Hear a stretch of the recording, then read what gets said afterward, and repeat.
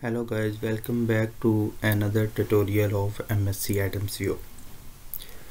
This is our last lecture on this menu, and after this lecture we will start modeling. Okay, so this is our tool setting. So under the setting, the first option is coordinate system. If we open this, so here we can see that the default coordinate system in MSC Adams View is Cartesian coordinate system.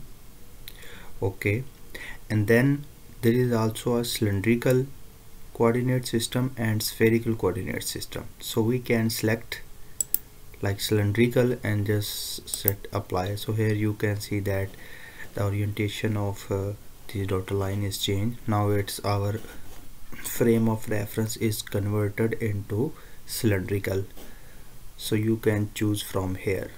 By default it is Cartesian. Okay, in the next step you can see that there is a rotation sequence and there are 24 rotations sequence are available. What it's mean that like x, y, z, this is our x-axis, y-axis and z-axis, and this is represented 1, y represented 2 and z represented 3. So 3 1 3 mean z, x and z. So this is the rotation sequence. So you can select any rotation sequence available or in this option, but we mostly use 3 1 3 rotation sequence.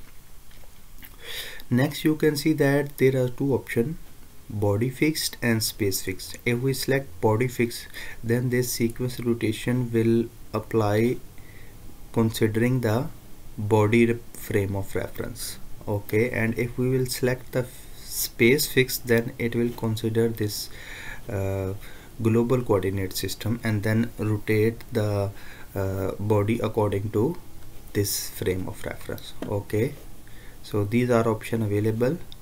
I'm going to set as default, so I just click the Cartesian. In normal modeling we use this one, so we don't need to change. Maybe in your modeling you have to change in some specific cases, then you can change, otherwise you have to put this default. Right, okay, so let's go to the next. The next is working grid. If we open this one, the first option is that you can show or you can hide these working grids. You just need to click here. Now you can see that the working grids are not appear, but if you want to put working grid, then you can select this one. Okay, now our working grids are shown. So this option can use to hide and show the working grid. Next, there are two types of working grid available. The first one is the rectangular. So you can see that this is our working grid. This is also specify the area. Okay, specify the area that we are working in this area. But if you want to make it polar, then you can select from here. Okay, and here you can see that the maximum radius, let me apply. Okay, so here you can see that the 750 millimeter, this is the maximum radius. It means that the distance from this center to this extreme point is 750 millimeter.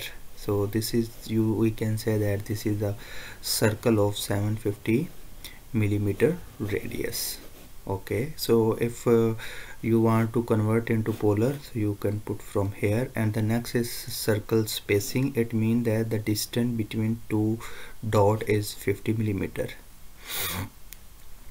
Okay, so these are some options, but mostly I use rectangular. So in rectangular you can say that the size 750 and let me apply here and 500 millimeter. It means that in x-axis direction, the value is 750 millimeter, and in y-axis direction is value is 500 millimeter. But we can change. Let's suppose I want to make it 600, so I just need to apply 600 and then go to apply. Now you can see that our grid are updated. So you can use the size of the grid. Okay, and the next is spacing. This is from x-axis and y-axis. What is spacing is the distance between these dotted lines. Okay, let's suppose if you want make it 100 and then go to apply. Now you can see that the distance in horizontal direction is 100 and in vertical direction is 50. We can also modify this one if we want to make it 100. Apply. So here you can see that. So we can update the size of this working grid and we can update the spacing of working grid. Why we use these working grid? Because it gives us a reference. When we will start modeling, you will see that these points are taken as a reference point when we try to draw something.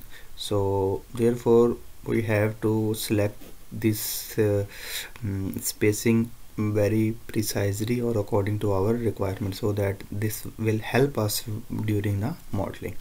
Okay, here you can see that these are the dots. If we uncheck this one, okay, and then apply, then you can see that our dots are disappear but the axes are appear. So if we check this one and then go to apply, then these both are available. So here you can see that the weight mean the thickness of dot. Let's suppose I select 2, then go to apply. So here you can see that the weight of these dot is increased, but we have to keep it 1. Similarly, we can increase the weight of the axis, then go to apply. So now you can see that the weight of axis is increased, but I suggest you to put it as default. Similarly, you can draw the line between these grids. So let's suppose if I apply here and then go to apply, now you can see that it's connected with the line. So I just uncheck this one. So I just want to put dot and axis. Here is the location is by default the location of this working grid is set as the global coordinates, origin of the global coordinates, so we don't need to change any other option. So these are some available options that you can use in with respect to the working grid. Okay, the next option is units. That is also very important. So under the setting you can find the unit option. So here you can see that there are 4 types of different unit system are available. Okay, first one is mmks. So your length will be in millimeter and weight will be kilogram and time will be second. And similarly mks, then the length in meter and the mass in kilogram and the time in second. Similarly cgsc, centimeter, or your mass is in gram, and then IPS, inch pound per square second. So you can select the unit according to your requirement of your model. Okay, so this option you can use to change the unit. Okay, so the next is gravity. So in this model you can see that this red arrow represented the gravity. So now the gravity, here we can see that our reference point, this is y-axis. If we move upside, this is positive y, and downside negative y. So the direction is negative y, so here we can see that our gravity is minus y. But if you want to change the direction, we can apply plus sign and then OK, and now you can see that our gravity is upward direction. So from this option we can specify the direction of the gravity. You can select x, y or z, but by default in downward direction, then go to OK. So you, in this way you can specify your gravity. Does your gravity is working in downward direction or this direction or this, according to your requirement. So you can use this option. And the next is lightning.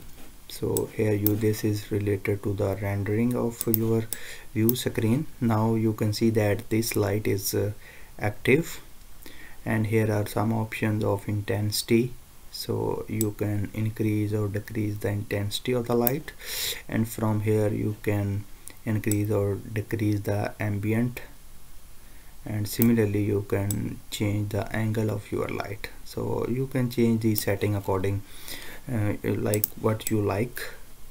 And there are this is basically, we can say, our object place, and these are different lights.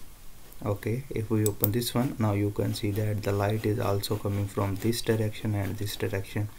Similarly, if we select this one, now you can see the light is coming from this side also. So these are different light options you can select according to your preferences.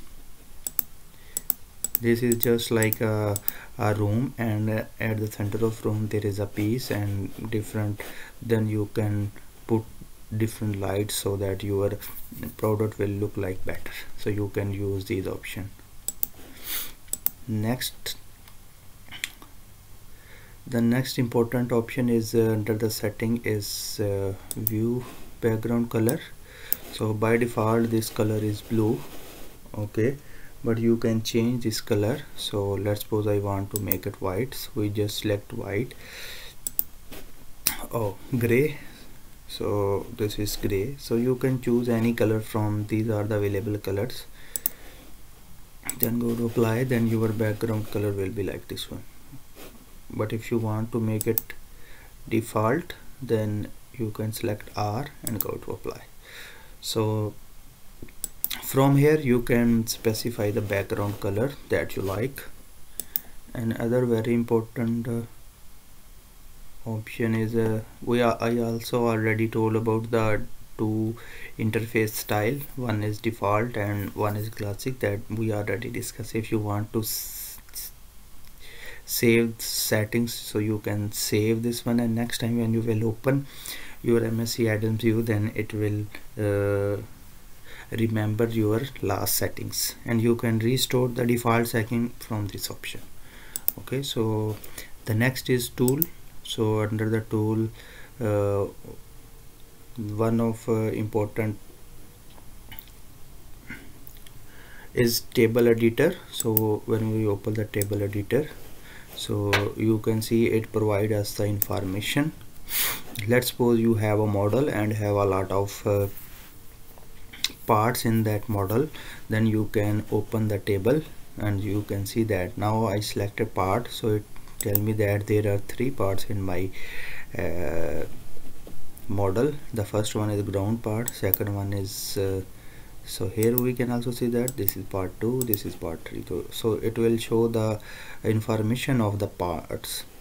Okay, and then we can select marker. So these are different markers, basically the location coordinate of the model or different parts. And similarly you can see that points, there is no points. If you apply the joints, and then it tell the table of the joints. If you have applied the forces, then it will show it. So this is table will provide the information of your model. So these are the parameters that can be displayed in the form of table. So we can close this one. And then very important is plugin manager. So here you can see that different plugin available, like Adams Control, Adams Durability, Adams Explore, Machinery. So these are different module of the Adams. Okay, we can also find from here. So these are the module of the MSC Adams. They can be plug and unplug anytime. Okay, and they have their capabilities. If you in future I will teach you when we need these, then how can we plug in and plug out. So if we open this plugin manager, here you can see that there is a instant load option. If I select this one and then go to apply, then it will open the Adams Control, and if I check this one, it will also open the Adams Control. And here you can find the description of these modules, like let's suppose this one, Adams Durability. So it will display what we can do with the help of this Adams Durability. It's allow you to compute the stress strain on the component.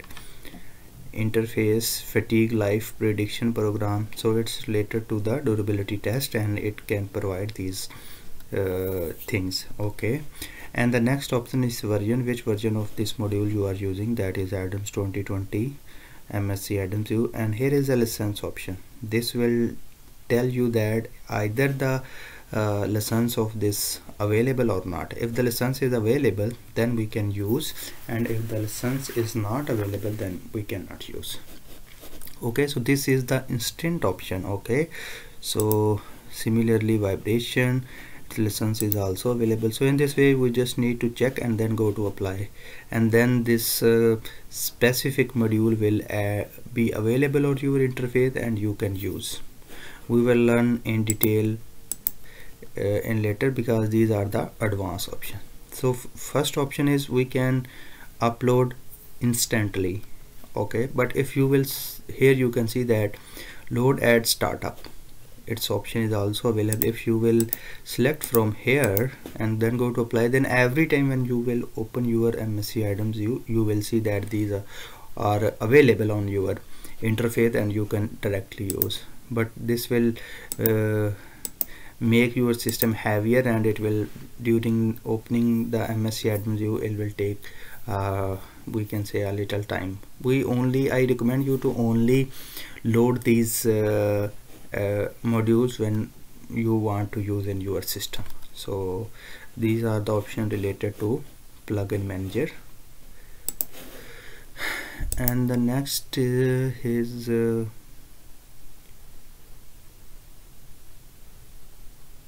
so no one important is here, so we will discuss when with respect to the modeling. So this is our last lecture on the introduction of interface. Okay, and then we will start our modeling.